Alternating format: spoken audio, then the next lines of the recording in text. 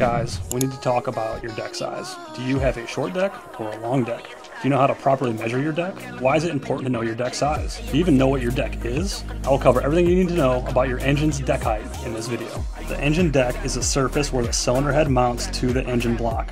Deck height is a perpendicular measurement from the deck to the center of the crankshaft. Big Block Chevys, small block Fords, and 355 series Fords are the most common engines offered with standard and tall decks.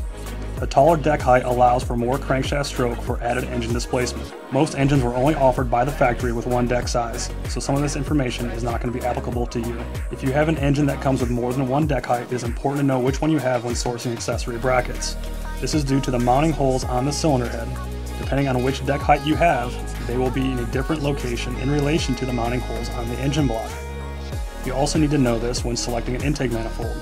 A wider intake manifold is needed for the taller deck height, and that is the meat of what you need to know about your engine's deck height.